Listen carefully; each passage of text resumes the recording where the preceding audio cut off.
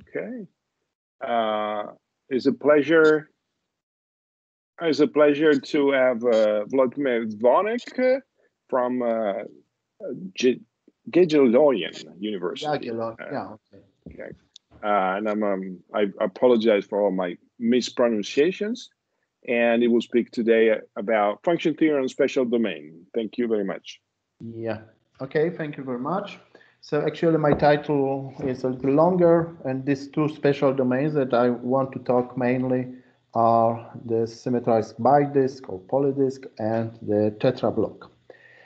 So actually, I think that I prepared a little more slides than I can show. So at some point, I will skip probably some of the slides.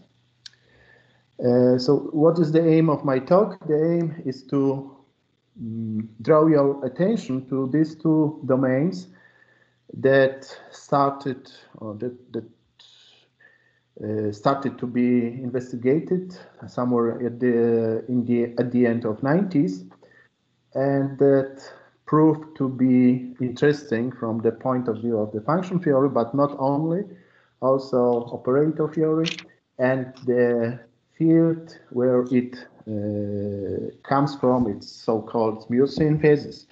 But as I said, I will concentrate on interesting properties of these domains for people who are working in complex analysis mainly. And it has a survey character, so I will give you no proofs, only the results and definitions and some words of explanation.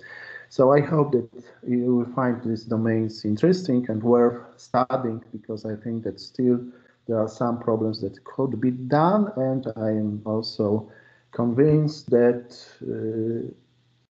many more applications of these domains will be found in the future. So this is more or less what I have already spoken. So actually it is Nicholas Young who was the main author of several papers where he started to investigate the first domain, this so-called symmetrized bidisc, but also some other names are worth mentioning at this point. This is, for instance,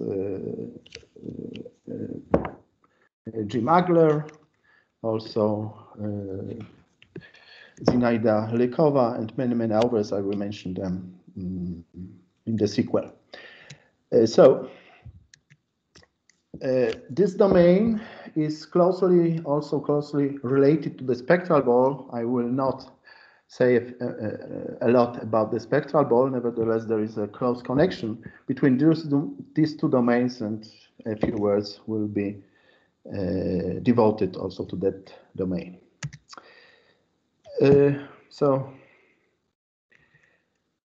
the second domain appeared about 10 years later.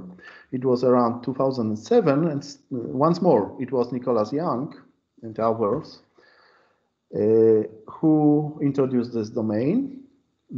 It's this time three-dimensional, and the study of this domain is much more complicated, and there are still some problems that I may formulate.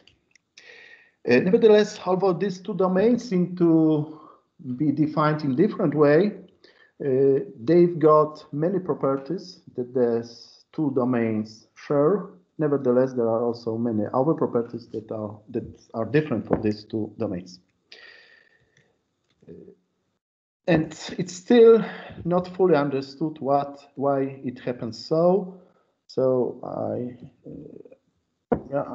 think that still there is a lot to do, especially with this tetrablock.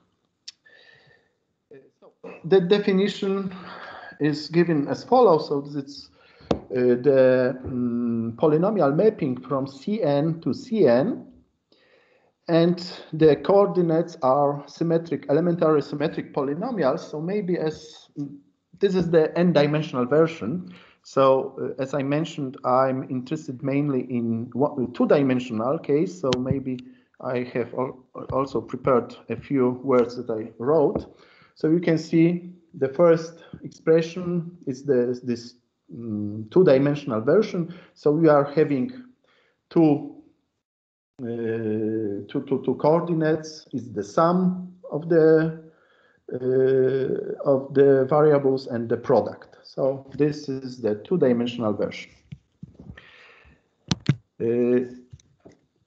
And then we define the symmetrized polydisc as the image of this mapping of the polydisc. Certainly the case n equal to 1 is trivial, is the unit disk.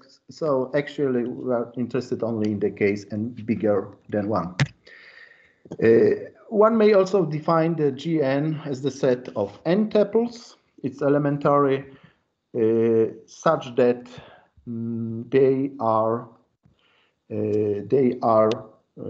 coefficients of a polynomial of the degree n with the roots lying, all the roots lying in D.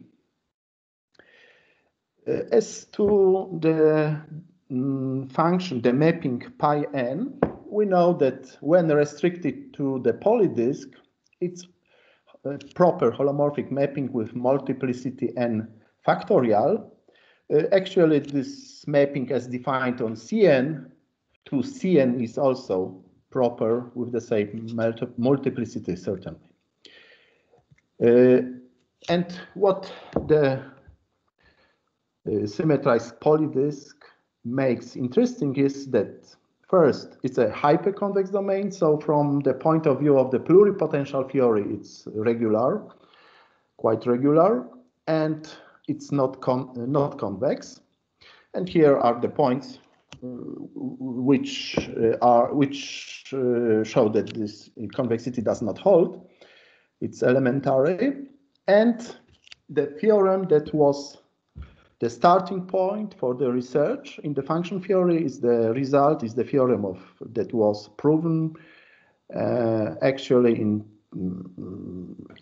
to some extent independently by Kostara and Agler and Young around 2004. And the result is as follows. G2 is not biholomorphic to a convex domain. And the second property is that the Lempert function, the Lempert is denoted by L, and the Caratodori pseudo distance are equal. I wrote the definition here. So as you see, the Lempert function is defined, or maybe I should draw a picture and then, so we are having the domain D, and then we are considering, and here we are having the unit disk, we are considering the mapping F, small f, and then we are considering the mappings from the domain D to the unit disk, capital F. We are having here 2 points, W and Z. So here we are having the metric space dp, p is the Poincare distance, and the definition is as follows. It's so actually f Lempert function, which is defined here. So we should have this picture in memory, and the definition is as follows. Lempert function is the smallest possible value distance of the pre-images of points W and Z when taken along the analytic disks joining W and Z.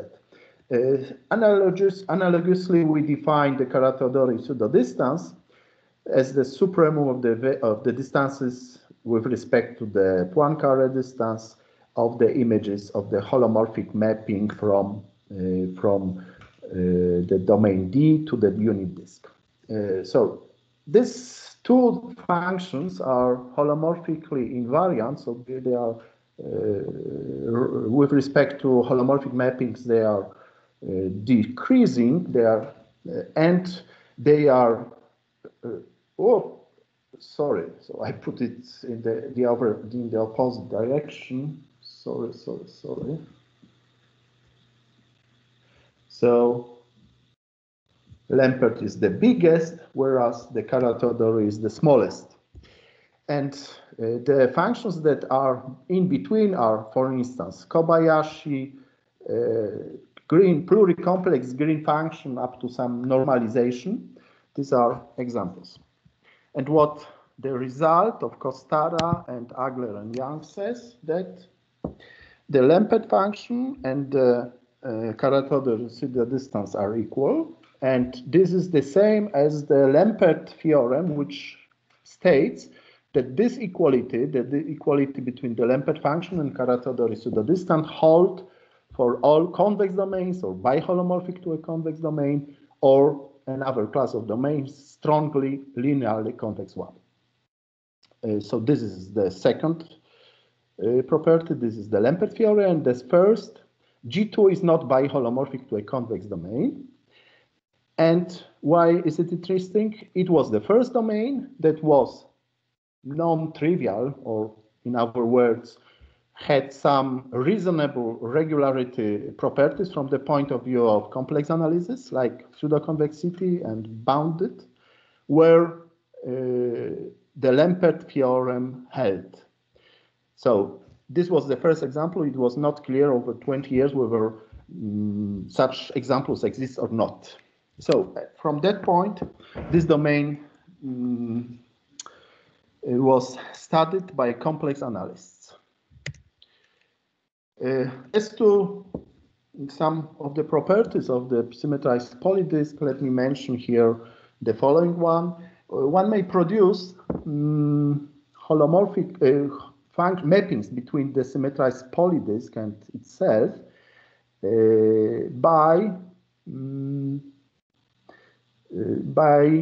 from some holomorphic mapping from the unit disk to unit disk. This is definition is given over there, and it turns out, so certainly this is relatively easy to see that this capital F with index F small is holomorphic, but what is essential is that all proper holomorphic mapping between Gn and Gn come from, in that procedure, from Blaschke, finite Blaschke products, in other words, from proper holomorphic mappings of the unit disk.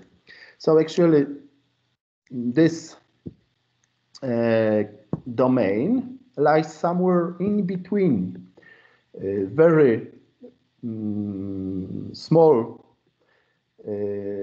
number of proper holomorphic mapping and the class of proper holomorphic mapping between the polydisc.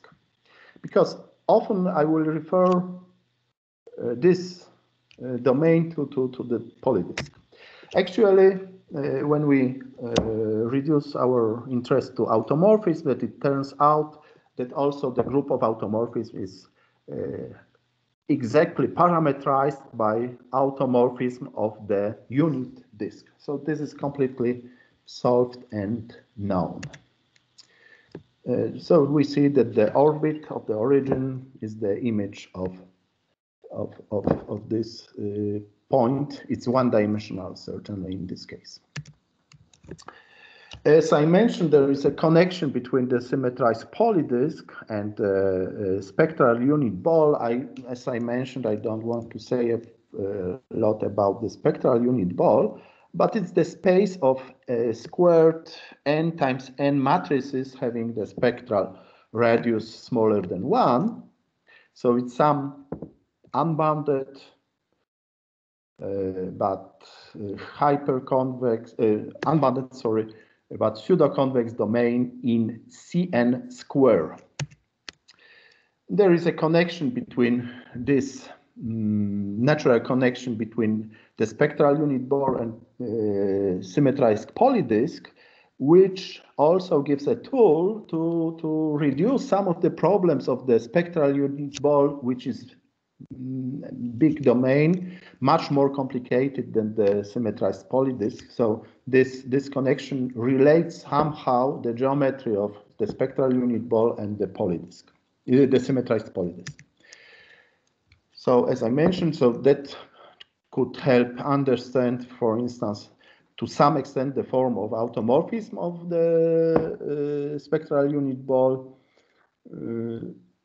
And actually, as to the problem of automorphism of the spectral unit ball, there was some conjecture formulated in the beginning of 90s by Ransford and White about the form of this automorphism that was at some years ago a negative answer for the description of this automorphism was found by Kosinski, and then later his method inspired Kuczebauch and Andris to have some work on density property in special surfaces. But as I mentioned, this is not the main topic I want to talk about. So first, actually important and fully understood relation is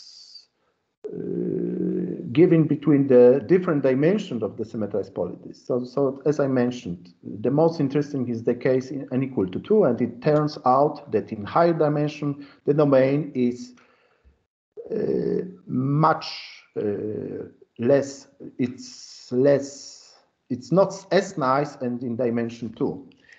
And I will formulate it in this theorem, which gives us this equality. So as we see, only for n equal to 2, so with the exception of n equal to 1, which is trivial, so maybe, but as I mentioned, so only for n equal to 2, we are having the Lempert theorem, so it's the second point. Also, the third point, the equality between it's Kobayashi-Royden pseudometric and gamma pseudometric. This is maybe formulated as the infinitesimal version of the Lempert theorem. I don't want to give details of these functions. Also, Gn is C-convex, and as to C-convexity, I also prepared the definition. So we are having some domain in Cn, which is called C-convex if the intersection with any, so we are having here the, so maybe another picture. So we are having the domain, and the intersection with any complex line is, as I mentioned here, connected and simply connected for all complex lines lying in Cn. So this is some complex version of the convexity. And so G2 is C-convex, and in higher dimension, the domains are not C-convex. Also, in the definition of the Lempert function, it is relatively clear that the triangle inequality does not have to be satisfied, and in fact, for higher dimension, the Lempert function is not satisfied. The triangle inequality for the Lempert function is not satisfied, and only for n equal to 2, Gn is a Lucke-Keng domain. In other words, the Bergman kernel has no zeros. So this is relatively complete picture of the difference between 2 and higher dimensional cases. But as I mentioned, this theorem, so from this description also we may relatively easily conclude that Gn cannot be exhausted by domains by holomorphic to convex ones, because if it were, then we would have the Lempert theorem. But nevertheless, although it theoretically could be proven, it turns out that it cannot be also exhausted by domains by holomorphic to convex ones for dimension 2. So now I will concentrate mainly on G2. G2 may be described analytically with this one inequality. And it turns out that this analytic description led us to constructing a class of strictly linearly or strongly linearly convex domains in C2, given explicitly by this formula, which exhaust the symmetrized bidisk and are strongly linearly convex. So, what does it mean? It means that actually, although in the beginning we couldn't prove, the proof was ad hoc proof, the proof of the equality of Lempert and Caratodori was ad hoc, it turns out that, however, it comes, this fact, this theorem could be proven also from the Lempert theorem. So, why?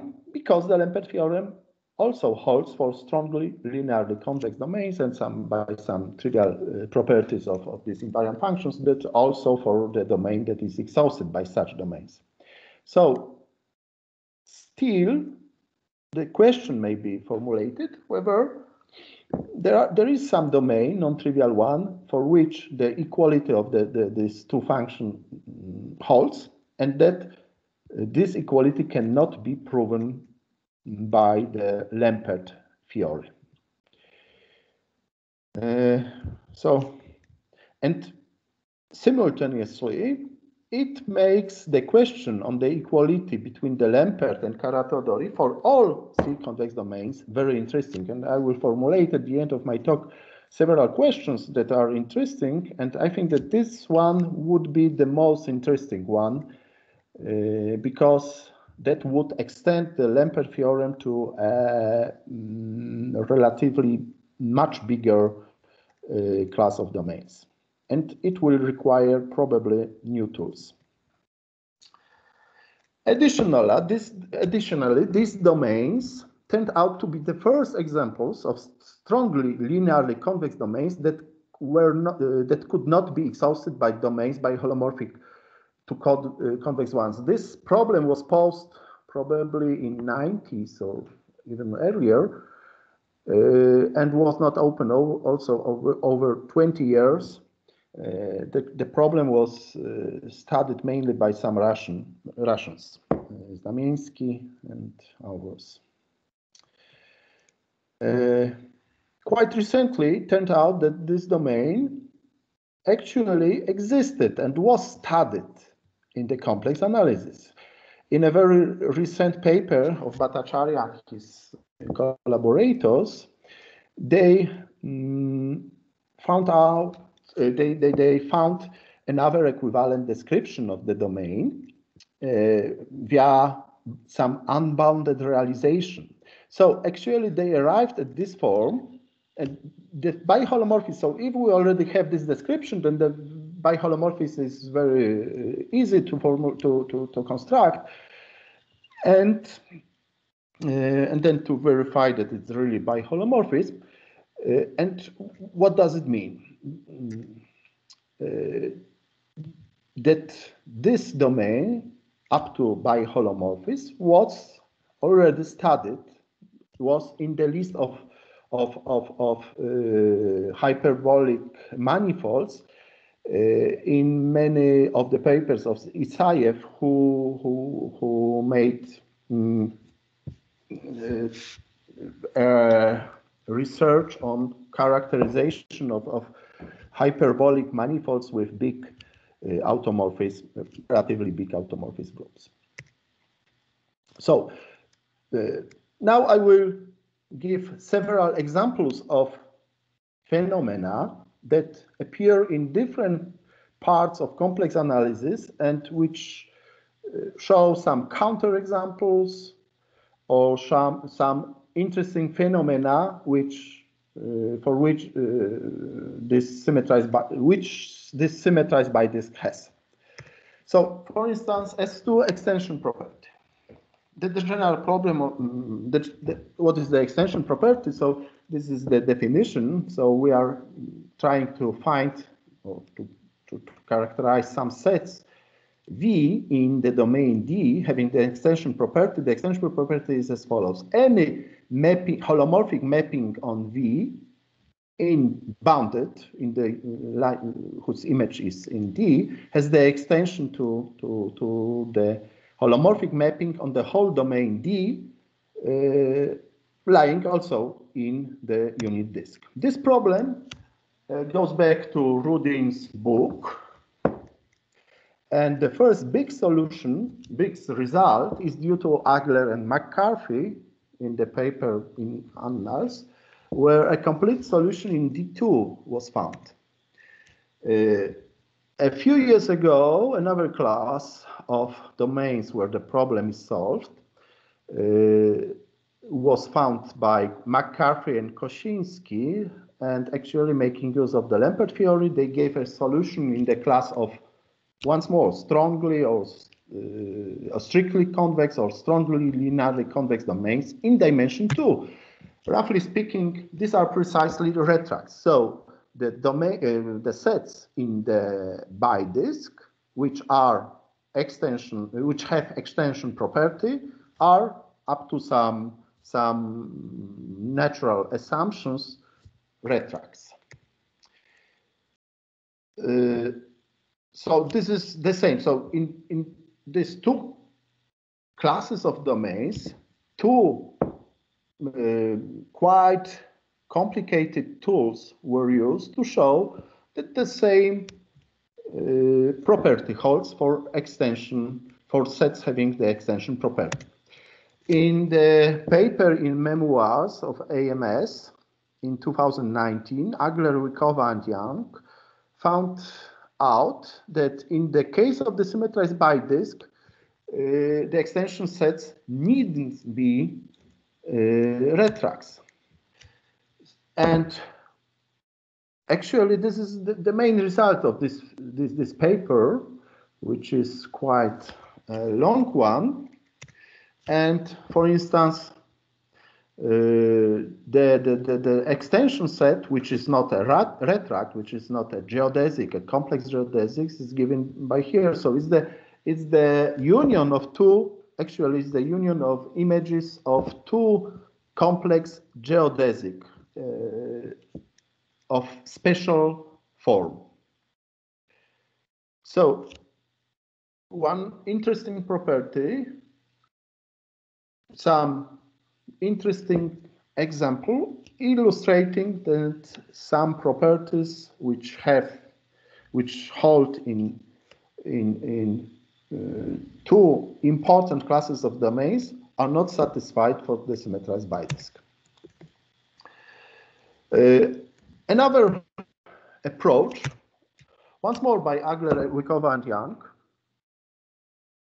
was to try to characterize the symmetrized bidisk by conditions involving the form of the group of automorphisms of the manifold. And although the theorem is not as nice as it could probably be, there is also some attempt to produce such results.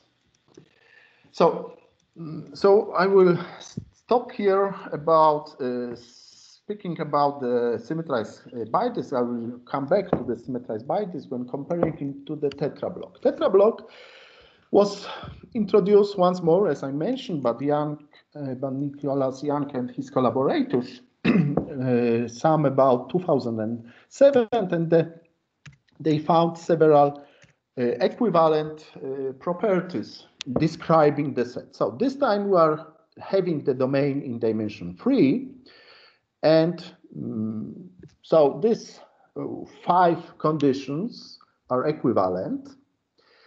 So the first and the second are relatively, so they are quite similar.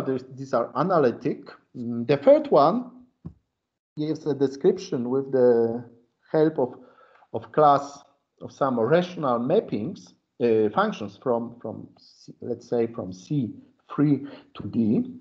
The fourth one gives a similar description to the description or to the definition of the symmetrized bidisk. I will say a few words later about this description. The fourth one is, yeah, at first feel quite complicated. But there are many, and there are more possible description of these domains. So actually, I haven't put the definition yet, but these are all conditions which could be applied as a definition of the tetrablock. So, so there is some gap, because actually I should define earlier E, or say that a domain, the set of points X from C3 which satisfy one of these properties is the tetrablock.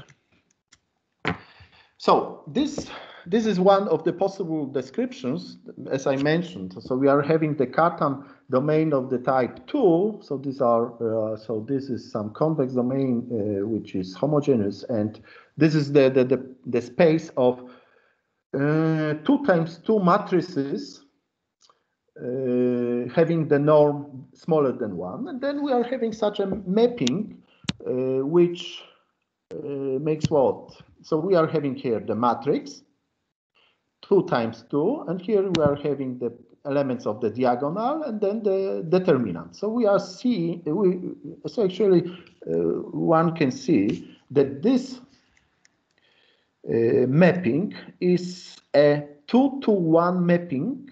Actually, this is some,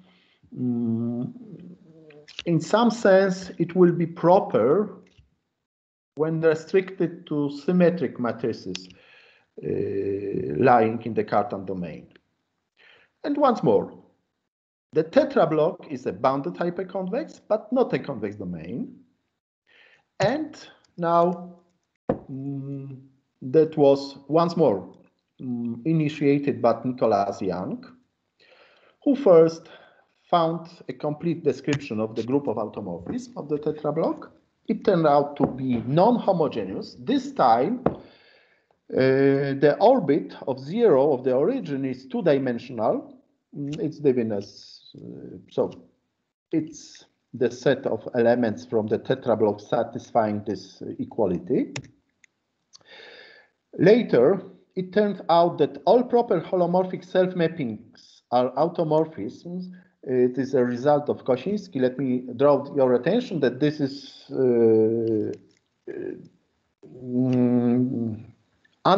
unlike in the symmetrized bidisk. There we are having the proper, non-trivial proper holomorphic self-mappings.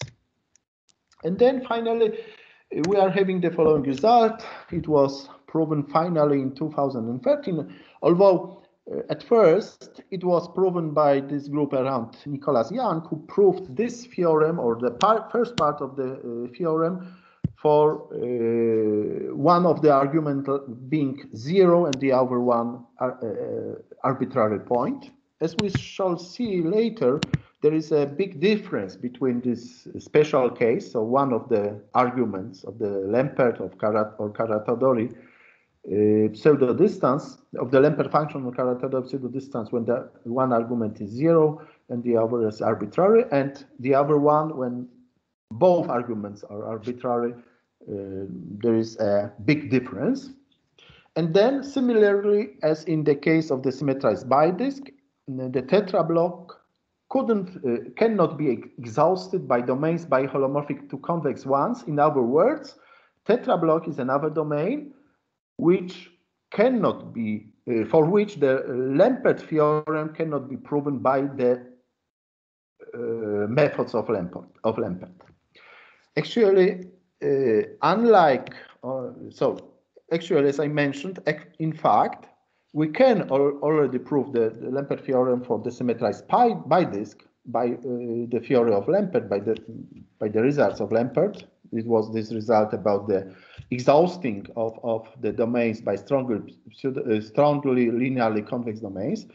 But in dimension, but in this case, this is unclear. So at this moment, the tetrablock is the only example, non-trivial example, for which this Lempert theorem holds, and the Lempert theorem does not work in this case.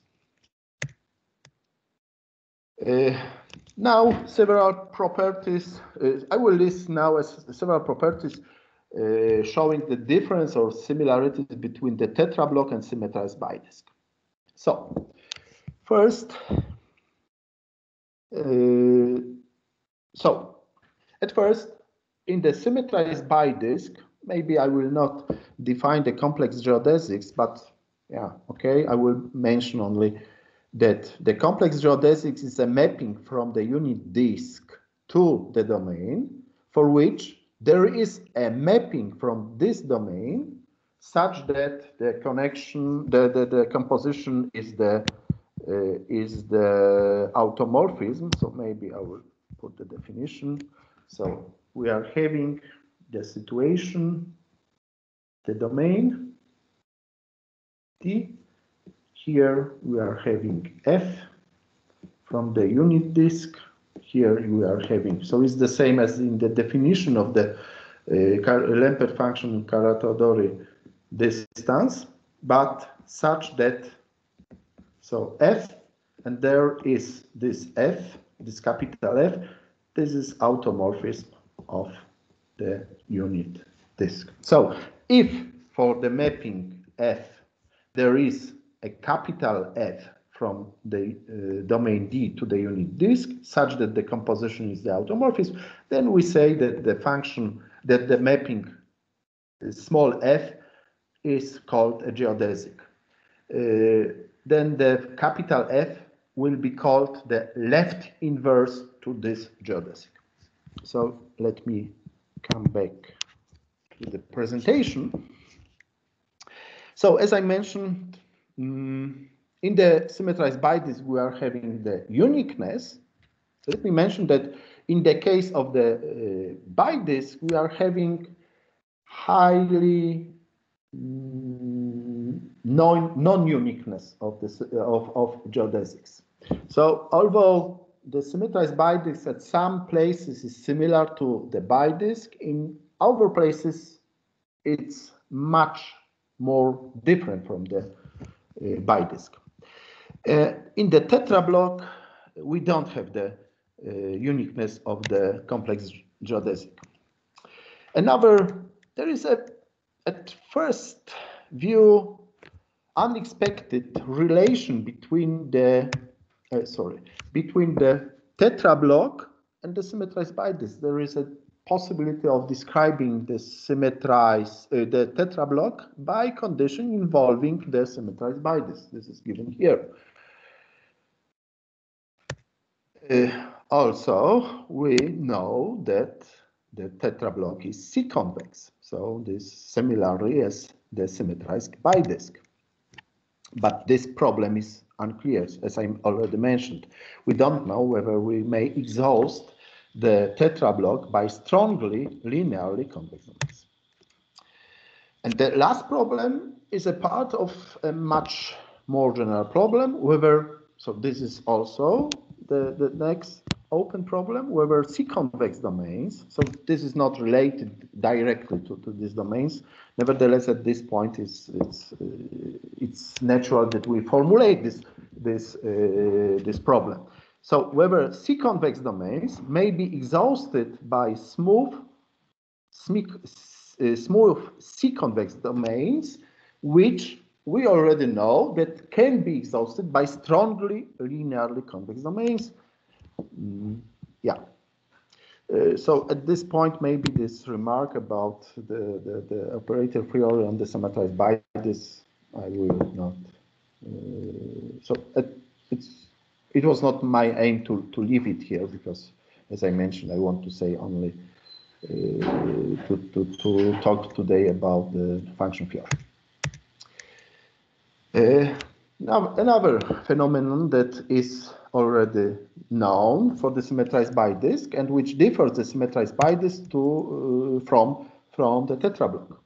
So, any subset of the class of holomorphic functions from the domain D to the unit disk, for which this Caratodori distance may be defined by holomorphic functions from the class C is called the universal set. An old result of Fisher, I think, from 60s, states that if the planar domain with some mild assumptions has a one element universal set, then it must be the disk, up to the biholomorphism, certainly. These minor assumptions are needed because, for instance, for the punctured unit disk, we also have one point universal set. In high dimensional case, we have a similar analog. If the domain has a universal, if a domain in Cn has a universal set consisting of n elements, then it must be the polydisk with some, as in dimension 2, there must be some minor, some natural assumptions. The symmetrized bidisk has the following universal set. Actually, it comes from already from Young, from the first paper on the symmetrized bidisk, or this class of domains was formulated in the first paper already. And actually, when Young and his collaborators started to study the tetrablock, I think that they thought that also in the case of the tetrablock, the same would happen. Also, in the sense that some class of rational functions will be a universal set for the tetrablock. This class of domains, which was a class which could possibly be good as a class of universal set for the Kara-Teodori distance, is given here. It's a rational mapping of this form, where omega is has absolute value smaller than 1, not bigger than 1. However, this class of domains, this class of functions, which is defined here, unlike the case of the symmetrized bidisk, is not a family which defines the Kara-Teodori distance. Actually, as I mentioned, sigma here is the permutation of the first two variables in C3. So the third is fixed, and then we have the permutation of the first two variables. So actually, this class of function is a universal set for this problem, for Kara-Teodori problem with the point 0 fix. So actually, these authors found out that this class of domains may replace the class of holomorphic functions from the tetrablock to the unit disk. Now, however, this J, which is defined here, it was this two-dimensional orbit of the origin.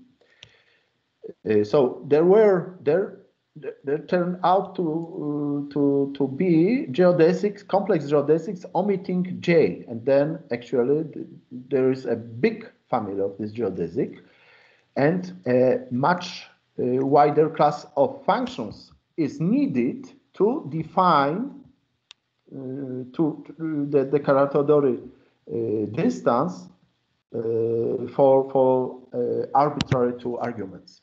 This was actually proven in the same paper where we proved the Lempert theorem for the tetrablock. There is a way to produce from the geodesics passing through the origin. So if we divide them out in the first and the third coordinate, then we'll have also a geodesic, and if we are having for the geodesic passing through the origin, the left inverse, then we'll produce in that way a function lambda. Here is the function lambda defined on E of the value in the unit disk, being the left inverse to this to G. G will be G1, G2, G3. So this is so we, as I mentioned, divided the original geodesic in the first and the third component, and then we get G. And actually, this theorem allowed to produce a new class of functions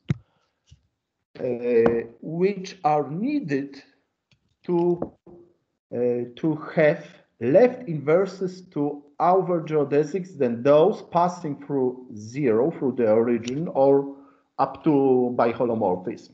And it turned out that this geodesic, these left inverses are explicitly given, and they are of this form.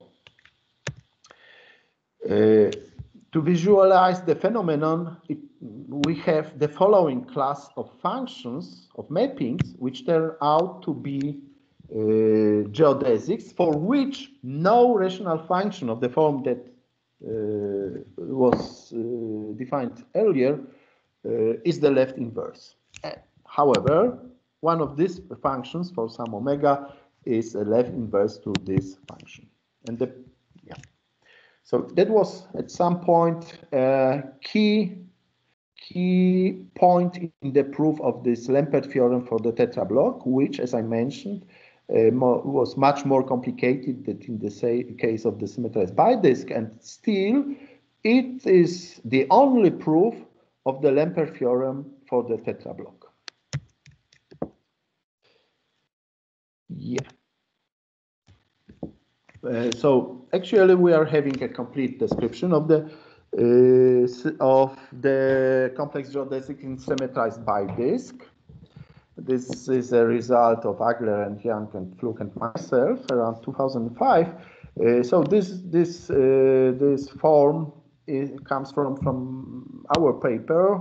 The form that Agler and Young found out is to some extent it's over. Nevertheless, certainly this is equivalent. So there are two classes of such geodesics. So this is the first ones which actually pass through the origin up to the automorphism of the symmetrized bidisk, and this is the special but relatively small class of other automorphisms, which do not intersect this special set, the special geodesic, the orbit of the origin of the symmetrized bidisk. So the complex geodesics in the symmetrized bidisk are unique. This is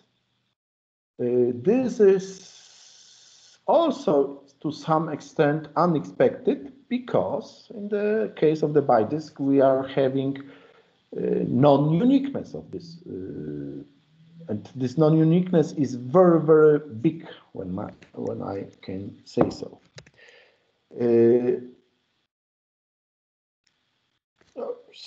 From above the complex, okay, so this is also trivial. On the other hand, it turns out that this mapping, this embedding of the bidisk in the tetrablock produces non-uniqueness coming from somehow the non-uniqueness of geodesics in the bidisk. So the non-uniqueness of geodesics in the bidisk inherits the non-uniqueness of geodesics in the tetrablock. Maybe I will skip this. Maybe some more things about the geodesics. So the geodesics in the symmetrized bidisk are highly regular. They extend holomorphically through the boundary. In the tetrablock, it is not the case. So as I see, I already think that I should somewhere approach the end of my talk. So I think that I will skip the part where I'm talking about the relation between the uniqueness of geodesics and the uniqueness or non-uniqueness of left inverses. This is also another problem, which is very interesting in the case of the symmetrized bidisk and the tetrablock. Let me also mention that one can prove the C-convexity of the tetrablock, but this problem is not solved yet, whether it can be solved by strongly linearly convex domains. This is already what I mentioned. The tetrablock is not a Lucky-Kang domain, it is a result of Maria Trybula. And now, finally, I want to summarize several problems that are still not solved and are somehow related to the topic of my talk. So, the first one, the first most interesting, I think, problem is whether the Lepper theorem holds for bounded C-convex domains. The other one, which is somehow related. So if the answer to the problem 2 is positive, then the answer for the problem 1 will be positive. So can C-convex domains be exhausted by strongly linearly convex ones? The third one is a special problem for the tetrablock. The problem of description of extension sets seems to be very much complicated. As I mentioned, the description of extension sets in the symmetrized bidisk was found by Agler, Wykova, and Young in a long paper, and it seems that some other method should be found out to find the description of extension sets in the tetrablock, because it should be much more complicated. Another problem that is somehow aside is the problem of the description, of possible description of the group of automorphisms of the spectral unit. So I hope that I showed you some of the facts that seem to, for me, are quite interesting. Actually, as I mentioned, there are still, although these domains are studied for quite a long time, in 20, there are still new problems, new papers appear. As I mentioned, this is not only interesting for complex analysts, but also for people working in operator theory, where many papers are also published. And I am quite sure that some other problems or applications of these two domains will be found in the future. Okay, thank you very much. Okay. Thank you.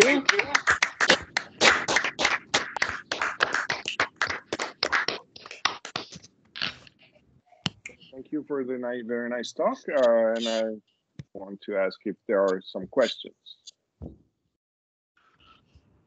Maybe, can I ask Wlodek? So I think the symmetrized bidisk is not Gromov hyperbolic. Yeah. But what about the tetrablock? I think that it was already solved. Also, was it in the same paper? Because there is embedding of this symmetrized bidisk in the tetrablock, I think that should be also somehow non-Gromov hyperbolic. But actually, at this moment, I don't know. Okay. But I think that it was Nikolov and his collaborators who were considering this class. So the answer should be no. That's the point. I think that should be no. Yeah.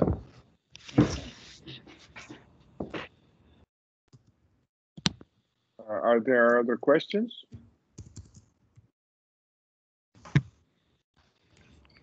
Well, then I'll go. You said that there have been work on there's been works on operator theory. Yeah. So one question is if you can tell me in what setting, and the other question that I have is if the Bernoulli kernel somehow has been computed explicitly. Is it possible? Or is it some? Yeah. So for the second question, then for the Bergman kernel, the formula is explicit for the symmetrized polydisc, actually, because this is the Bell formula relating, so for the proper holomorphic mapping. So it relates the polydisc with the symmetrized polydisc. And so actually this is applying this formula with some calculations. And although this is quite complicated in higher dimensional case, I mean, and equal to 3 and higher, and in the dimension 2, this is relatively simple. I think that it's a rational function. And then it is relatively easy to see that it does not have any zero. So this the Lucky-Kang problem. As to the tetrablock, the formula, how was it proven? Because as I mentioned, this was proven that this is non-Lucky-Kang domain. I think that, yeah, okay, the formula is also explicit to some extent, but it's not as easy as in this case of the symmetrized polydisc. Actually, also some formulas. So this formula was for the symmetrized polydisc was originally found out by Edgarian and myself, and later it was extended by Misra, by 3 Indian mathematicians for weighted Bergman kernel. With similar methods. Yeah, so this is as to the problem of the Bergman kernel. So actually this is relatively well explicitly written, relatively. As to the problem of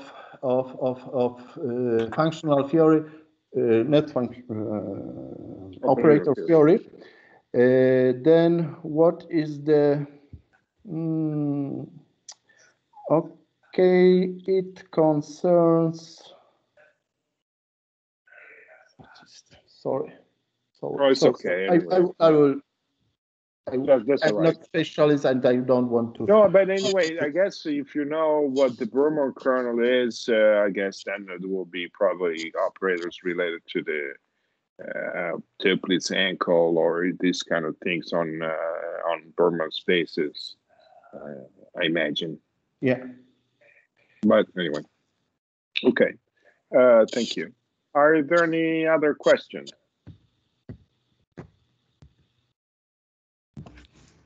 Well, if not the case, we thank the speaker again.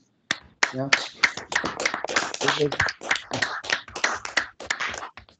So I want to thank for invitation, and I'm so happy to be for the first time in Rome in this way.